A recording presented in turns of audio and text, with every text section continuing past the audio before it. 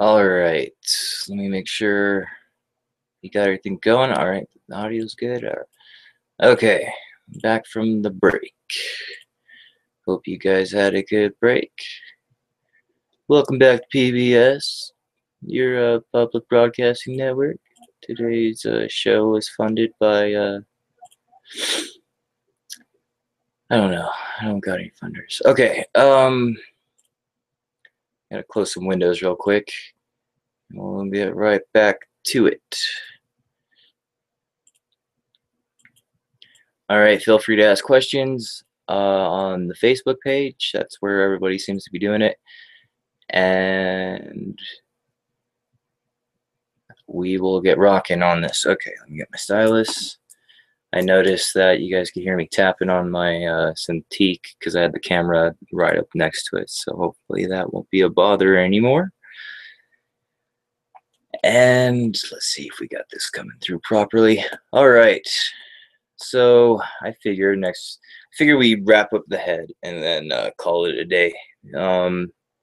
Because sitting here all day on a live stream, I wish I could do this 24/7, but I'm not a robot, and I've got some prior engagements to get to later. So, all right, so where we leave off? We left off on the head here. We did that fancy thing to the line work, right? I'm going to take that off for now and put the original line work back on. And we will be doing the hair. Okay, so there's our flesh, right? The hair is right there. So if we take off the flesh, okay, we can see the hair. What we're going to do is we're going to get the hard brush out, and we'll make it pretty big, all right? We're going to get the hair color, and on the same layer that we laid down all of our basic colors, okay, we're going to make sure that we overlap the flesh now. Well, make sure that your opacity is full. All right, there we go. Look at that.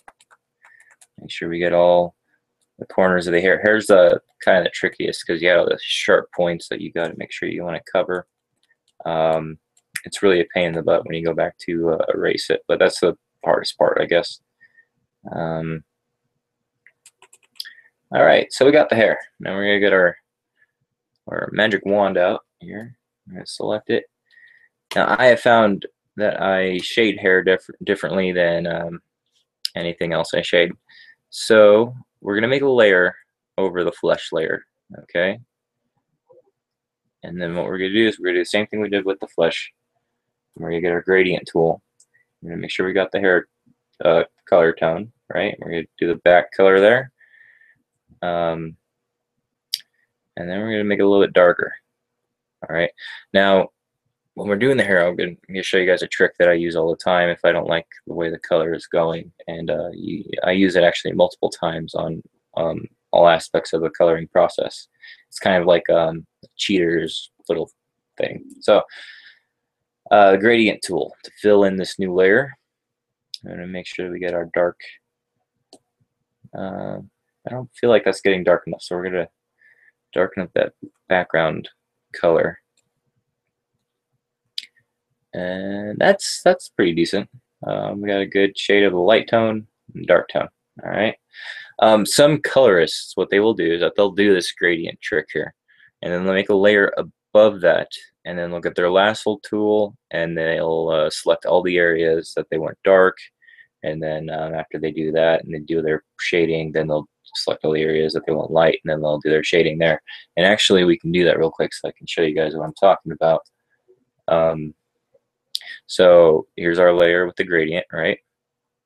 What we're going to do is we're going to make a layer right above that one.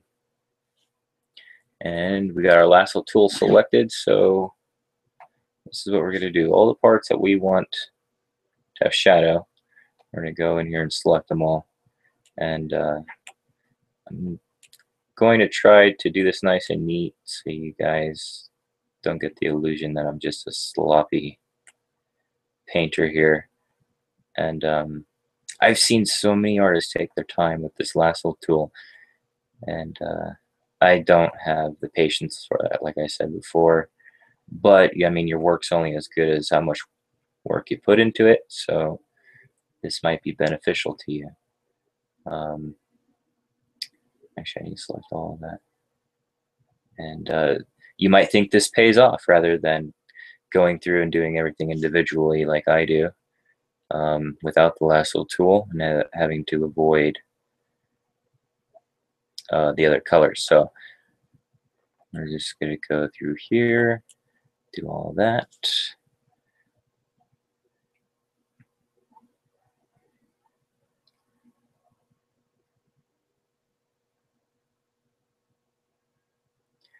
All right. See, this is already driving me crazy because I'm spending time on it. But it must be done. It's a painful process. And you just you go through and mentally just figure out what parts you want shaded, and hold down shift the entire time. You don't let go of that button, because if you do and you select off of it, you're going to lose everything you've already selected. And if you do, I'll show you. If you accidentally let go of shift and select off, you lose it all.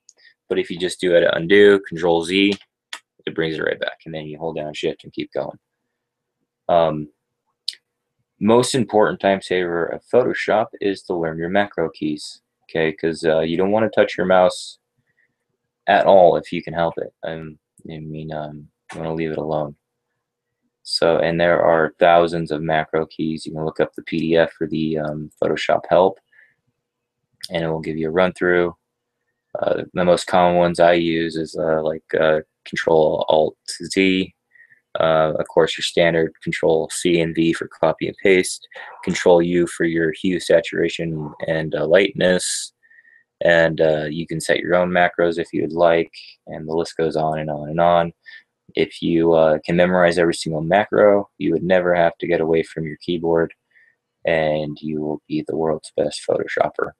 So if that's the kind of goals you got for yourself, for your life and everything that you do, good for you. But quantity over quality in some aspects,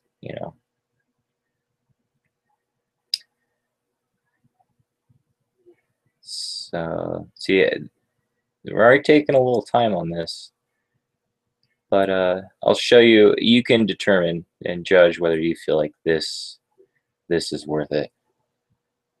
And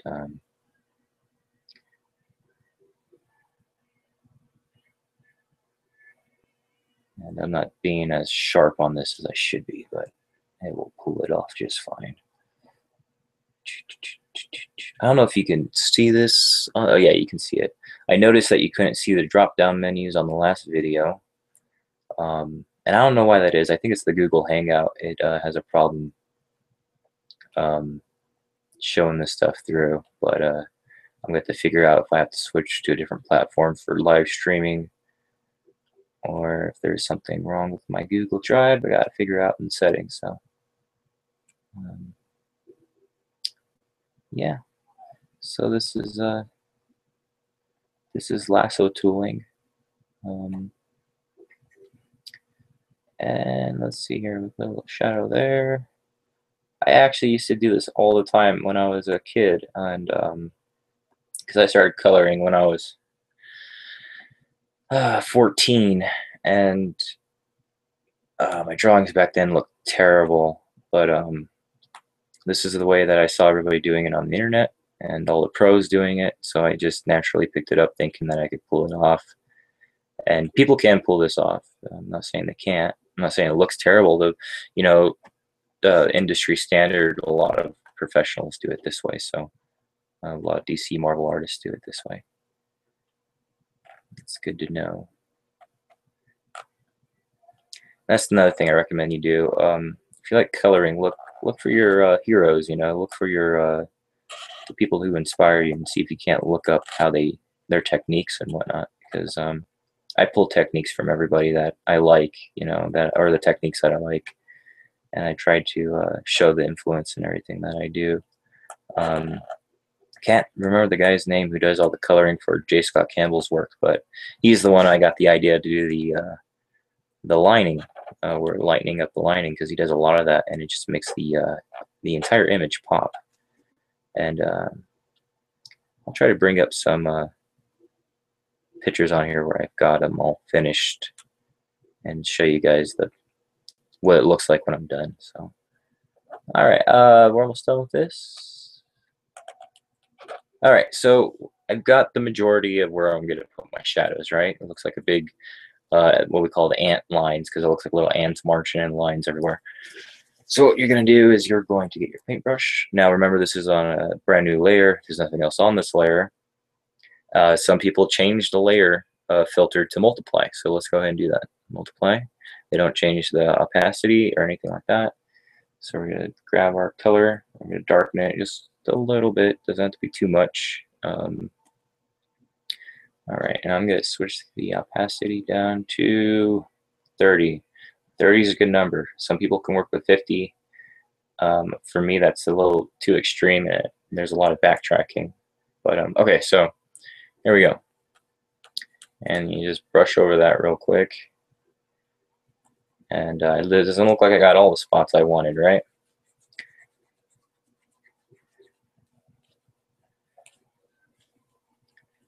Okay, if you can see that, it looks better once you take the ant lines off of it, but I'm going to show you what else to do. We're not done with that yet. All right, so we have the opacity at 30%. What we're going to do is we're going to come through and we're going to brush this. And we're going to, that's a little too, I got out my hard brush, sorry about that. It's a little too firm. All right, there we go. It's got a little lighter edge to it. We're going to come through and hit these just on the, not all the way in the selected area, just on the rim of it to where you want it to be. So we're definitely have to darken this in here. Right there, all right.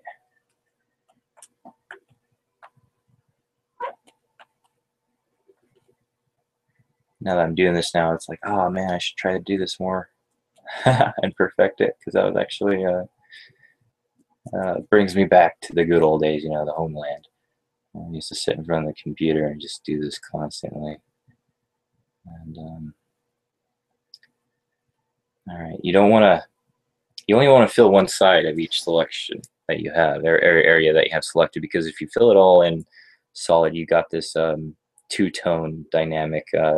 Some artists use that on simpler comics, like comic Sunday strips, you know, but or web comics. If you're looking for more of a refined novel or a 22-page standard comic, this is what they do. And I'm going to fill that in just a little bit. You know, I'm actually going to have to probably lighten that from when the light hits, but I'm just going to darken this up in here.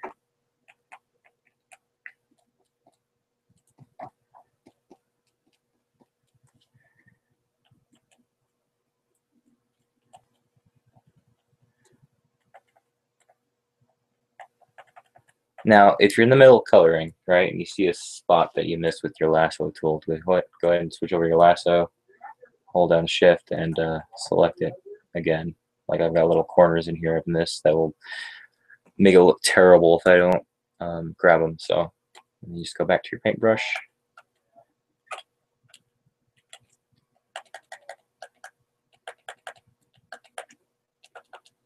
Like right there, missed another spot. Ran through it too quick. See, when you do the lasso, you can't rush yourself. You gotta pace yourself and make sure that you grab everything that you want, because it's all a matter of perfection with that thing. And I try to not be a perfectionist because I really want to be, but it slows me down when I'm trying to pump out a lot of work at a time. So, okay, so there we have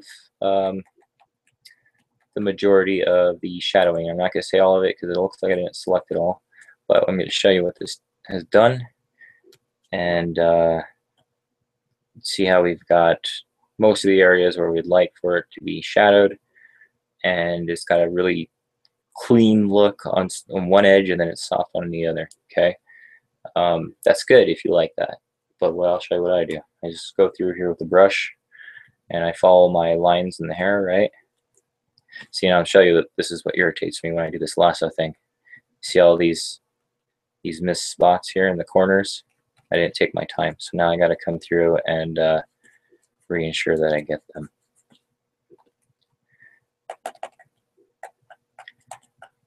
But there is no wrong way to color. You just find your own path and you do it. All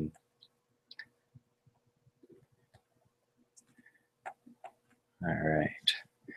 This is how I do it. I just go along the side I know needs to be darkened. I brush it out. And you'll understand why I just do it like this instead of doing the lasso tool.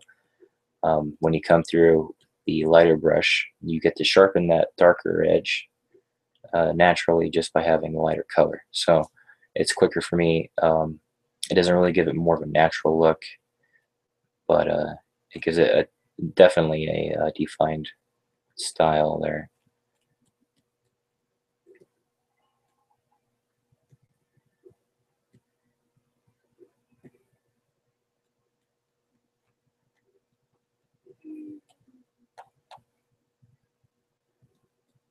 See, this is some crazy hair too.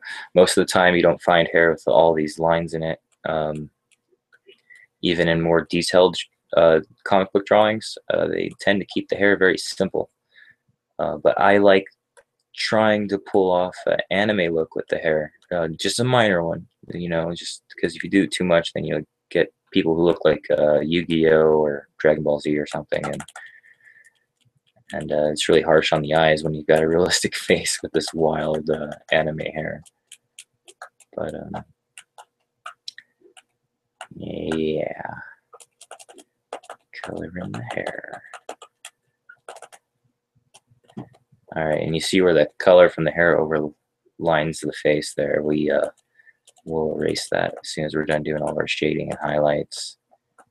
And yeah, notice I'm not blending it because we were on a different layer, and the layer is set to multiply, so it's not reacting the same way it would if it was on the same layer as the base color, because we're not on the same layer with the base color. And the good thing about this, and I'll show you, is the opacity, right? You turn it down, and your shadows get lighter and lighter, and turn it up, you adjust it to how you want. But I never do that. I used to a lot, but I never do that anymore.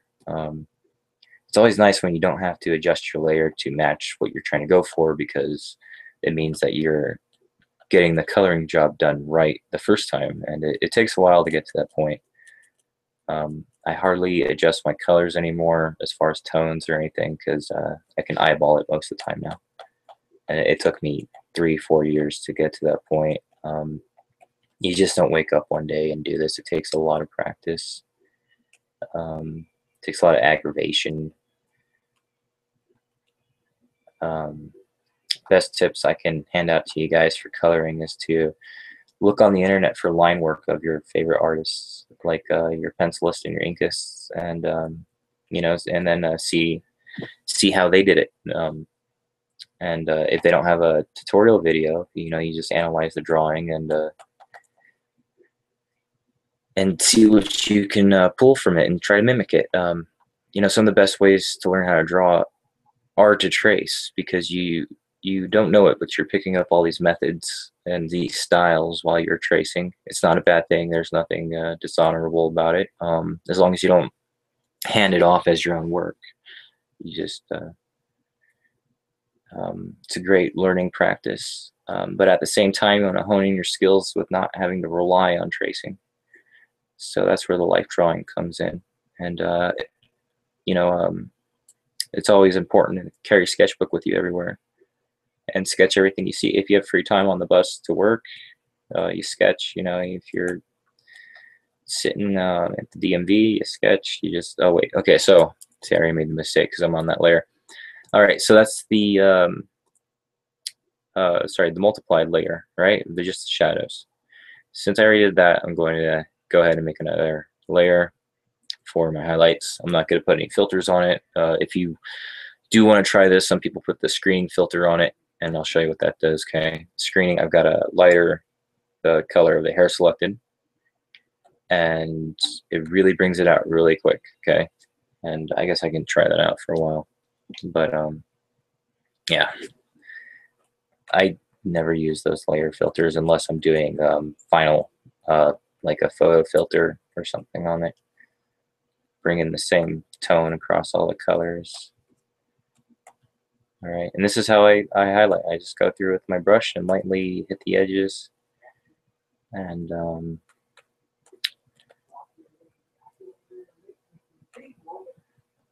see, and that, and to me, that's too bright, and that's why I hate doing the screening thing, is because you don't really have a sense of control over it. What am I doing? I'm gonna go the other way with the color. All right, let's try that one. Experiment with using different colors to do highlights and shadows. Like I was saying, like that purple to do shadows. You can do highlights with greens and yellows. I try to leave yellow out as much as possible in the shading and highlighting process, because when I do an over filter of like a brown and an orange to kind of bring in the tones a little bit, and it really affects it, and it's not in the positive way. It makes it too bright. So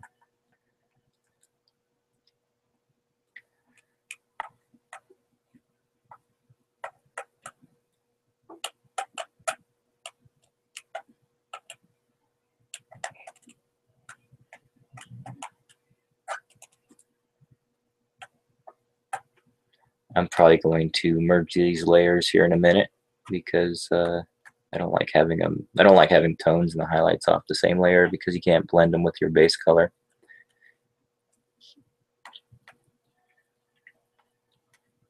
Now, if you want to do like some artists do this too, put your opacity up to 50, and you can do these little like pencil line wisps through there. I don't do that too often, but there's sometimes you see it.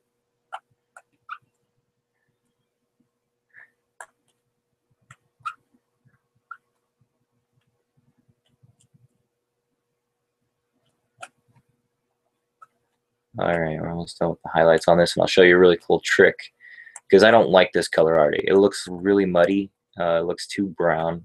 I wanted a borderline blonde white hair for this character, to where it was almost kind of like a tinted snow. Let me show you what I'm talking about here. Okay, now like we did on the face, you're gonna want to go through with your harder brush, right? And I'm gonna get my purple out because I don't like that brown. Get the purple out and go through across your edges. Oh, we're on the screening filter. It's messed up my whole jam. Okay, go to your shadows and just darken the areas that need to be darkened.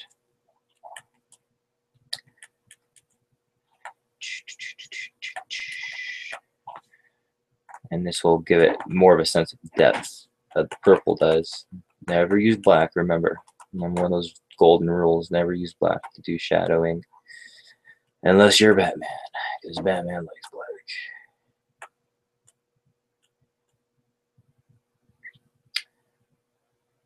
Okay.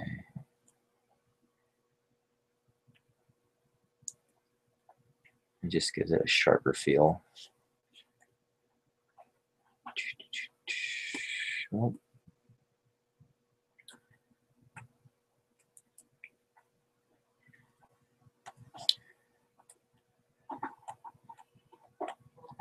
One of these videos I'll have to slow down and show you how to refine all the blending.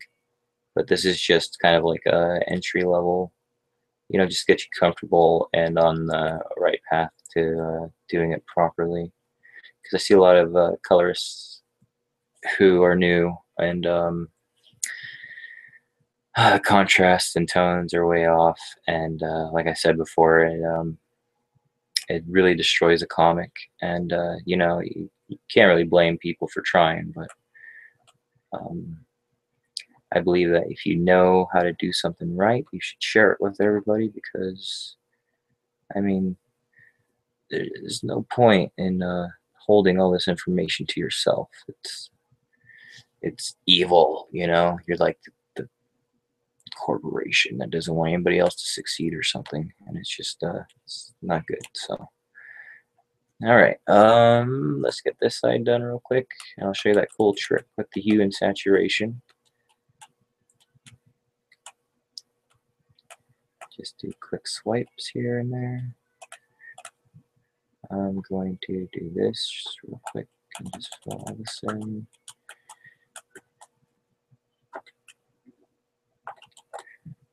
Some underlining shadows. This is my worst coloring job on hair I think I've done in a while, but it makes my point.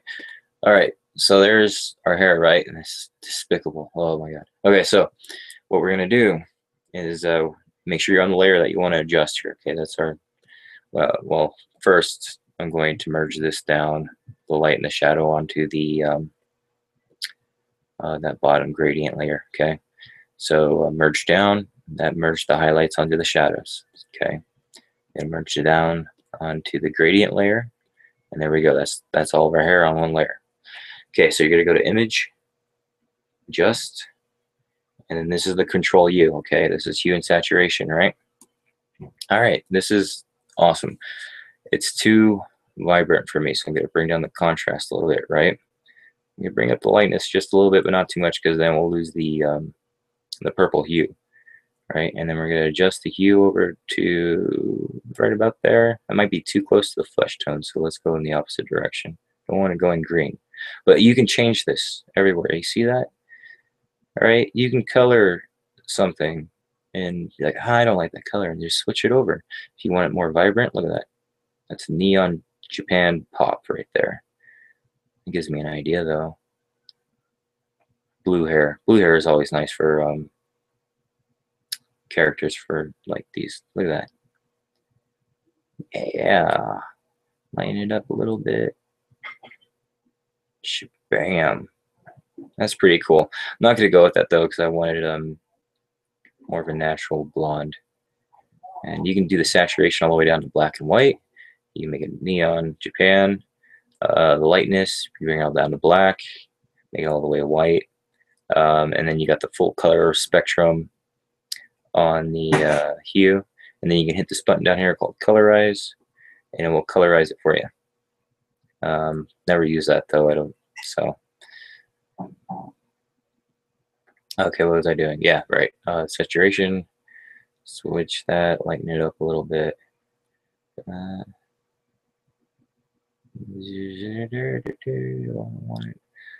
want it to. See, I don't got enough white highlights in that now, because I didn't stick to my routine. I went and did those different layers. That's all right. We'll do that. And then in this image adjust drop down window here, okay, these are all kinds of adjusting filters for your colors. So I'm not getting enough shadows or lightness in there, right? So I'm going to go to the where is it? The not the color balance, but the brightness contrast. There it is. Okay. We brighten it up, right? And then we bring our contrast down. Where is it up? Nope. I do this backwards here. Brighten it. Contrast. I can kind of bring out those colors just a little bit. Not too much though. See, that's good. I like that color. That's a good color. All right. See, there we go. All right. Bam. And now we get our eraser out. The most tedious part of the whole coloring process, because you don't want to eliminate what you got put down. So you just go to that edge.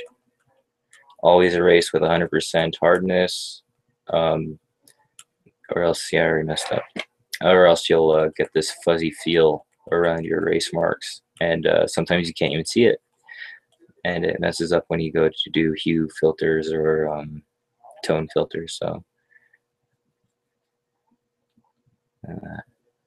shabam, she's got air.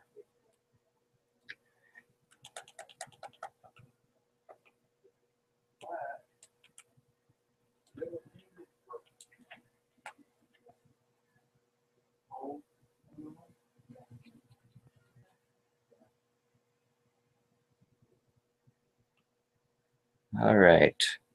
Now, if you have a light color and you can't really see what you're erasing, what you're gonna do is you're gonna go to color burn, right? Look at that. See what I'm talking about? You get to see your color in a different tone, and you'll be able to identify the spots that you've missed. Did you go back to normal? Okay.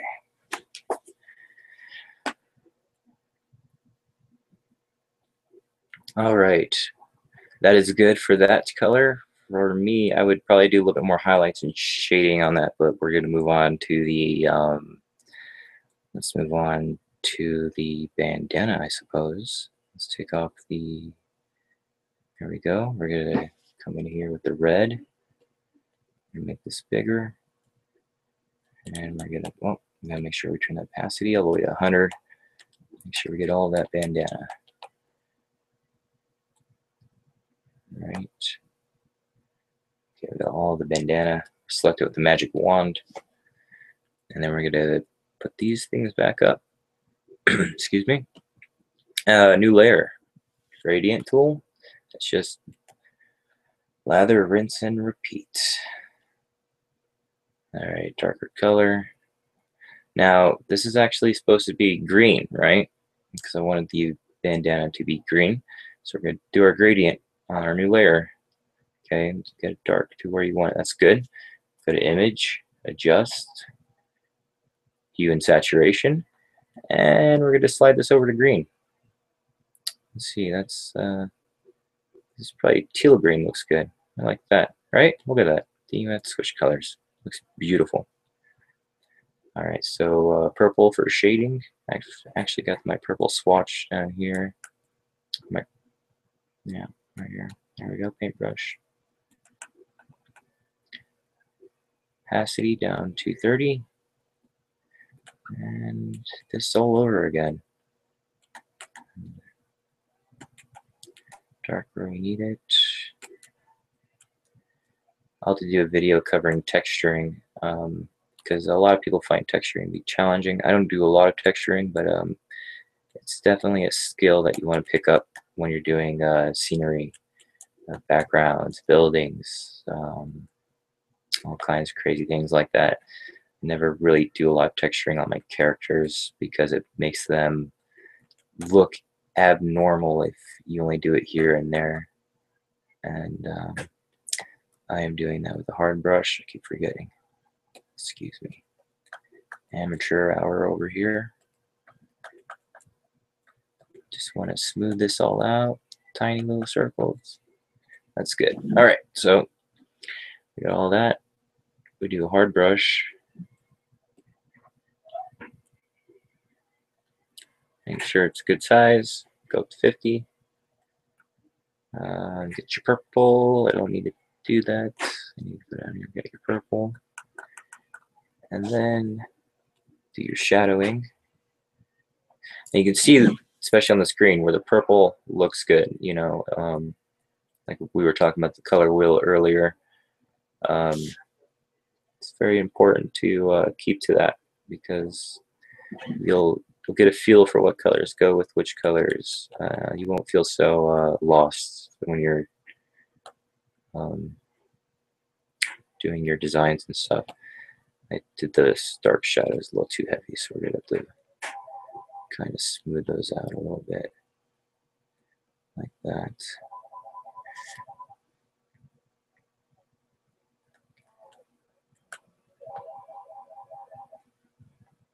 All right, time for the lightness. Like you see here how I don't mess with the filters. You pick up on how to do this without using all those cheating tools, and they're not really cheating tools, but I find them to be a little bit time wasting because you're always having to go through filters and figure out which one looks the best. When if you can just do it with your eyes and your methods, it's better. It's way better.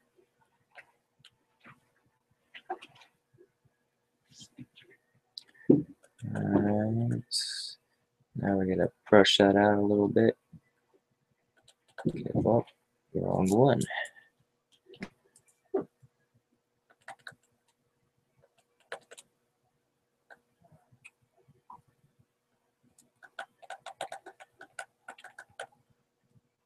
I spend most of my time blending it. All right. That's where most of my time gets set when coloring, making sure it doesn't look like you just threw a bunch of colors down without trying to make them flow together. Um,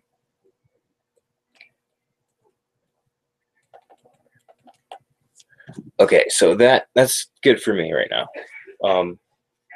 It's a little too dark, so image adjustments, hue and saturation. We're gonna saturate it. Don't lighten it if you can help it, because when you lighten it, you lose tones. All right, you lose your light tones and your dark tones, and it's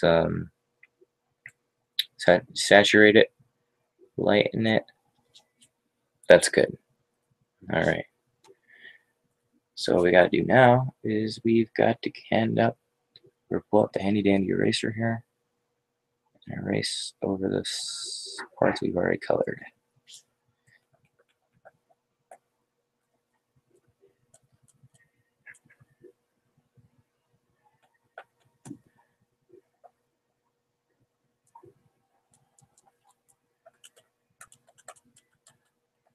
Like I normally color one layer, right? So all of that color would be gone around the base already. But it's not a big deal. You just go through each layer, trim it up a little bit. You know, it's still the same process. So, all right, next we're gonna do some headphones. Headphones. I am. Let's see. We've got blonde and green on the head already. So what we're gonna do is I'm gonna go with purple for the headphones. A light purple, like a pastel. All right. So we're going to let's select the blue. Go to your color palette. Click on the purple. There we go. Opacity. I'll do 100. Color in the purple with a hard brush.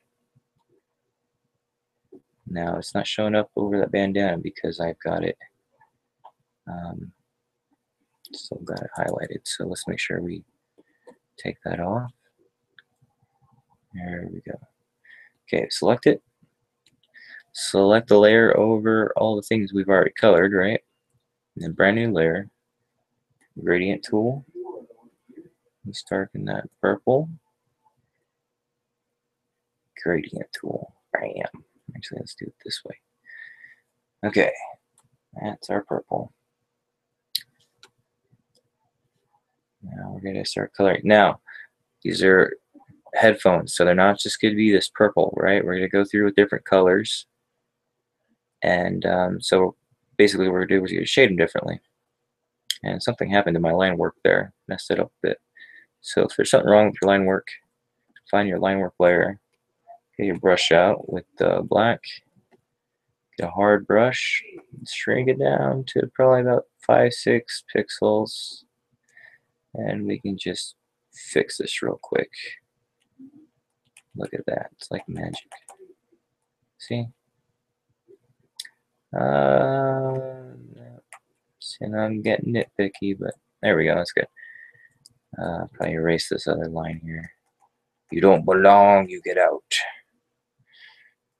Okay. All right, that's good. Now we need to find our purple. There we go.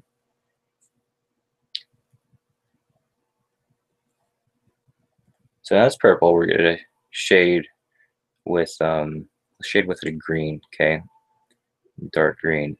Because shading with purple on a purple, you don't really get the same effect as you would if it was a different color.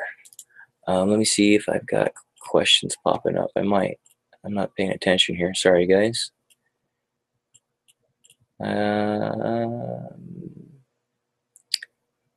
Nope, looks like we're good. Awesome.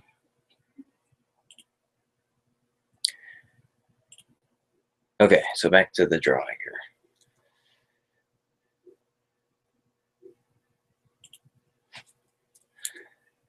We are going to shade this with the green.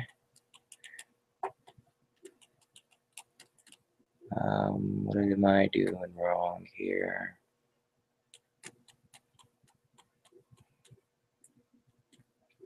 got my brush, got my color. It's not coming out as dark as I want it to. What's going on? Oh, my flow. Hit the flow on accident, I think. Or not. Hold on, guys. This should be. Uh-oh, what did I do? See, it's times like this in Photoshop where you're just blank because you can't figure out what you did. And let's see if we can get a different reaction here. See, we're just pulling in a color, so we did something to our brush here. We gotta figure this out. So normal, we're on normal here, we're on normal there.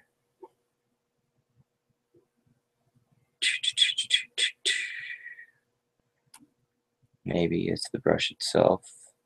Let's change brushes. No. Let's create a new layer. No.